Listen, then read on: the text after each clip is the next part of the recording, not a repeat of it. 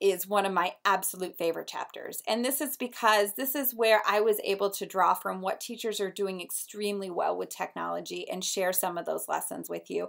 I tried to give you a very large range. So starting from kindergarten all the way up through the college level, there's lots of different lessons, different subject areas represented, different types of learning goals represented, so that you could see how these teachers were focusing on their learning goals first and then using technology in order to meet and add value, engage, enhance, and extend those learning goals. And each one has the triple E in it, along with a description of the lesson and a few artifacts, so you can get a nice sense of what's happening. You'll notice in the Google Doc or in our document that we have shared where we're commenting and sharing, that I extended a few of these cases from the book because I have some videos of them.